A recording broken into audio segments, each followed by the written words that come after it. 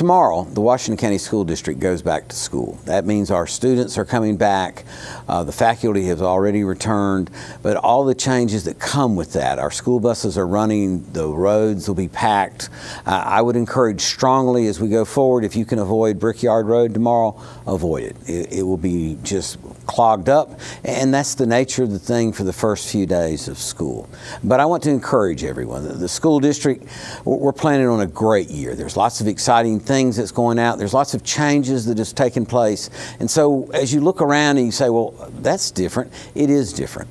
We have different personnel at different places. There's some different policies that are in place. The dress code has coming in. Some of our schools are going to change what their digital policies are about communication devices. You know, and in all of these things, as parents, students, we want you to be involved. On another point, what I would like to encourage both parents, students, everyone, take advantage of all the opportunities the school district offers.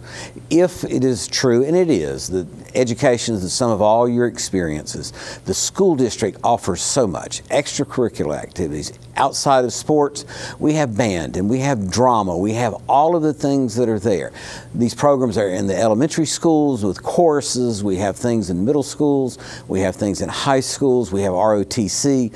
These are more than just simple education experience. These are opportunities that can be used and be built on. I want to encourage you strongly, if you have questions related to any of them, reach out to the school administration, reach out to even me at the district office.